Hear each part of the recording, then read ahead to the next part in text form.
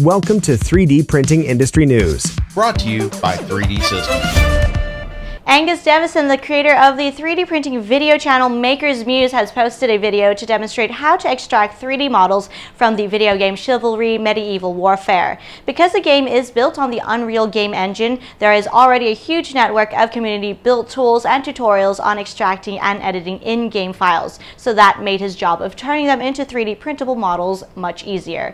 While the process looks difficult and time-consuming, it is actually relatively simple if you have experience editing 3D files. To extract the files, first you need a Umodel, an Unreal Engine resource viewer designed specifically to view files built with the Unreal Engine. After that, open the file in a program called Milkshape 3D in order to convert it into an OBJ file. Finally, you can use Mesh Mixer to repair the mesh and then save it as an STL file for 3D printing. You can also use the Netfabb Cloud Service to help repair the files. You can find more videos like this on Deveson's YouTube channel Makers Muse. It would be remiss, however, not to mention that the legality of pulling 3D mesh files from the game, indeed any game, and then 3D printing them is still murky. Generally, it seems that if you are only making them for yourself and not selling or sharing the 3D models online, you should be fine. For more in-depth information, you can try torrenting some videos on the subject.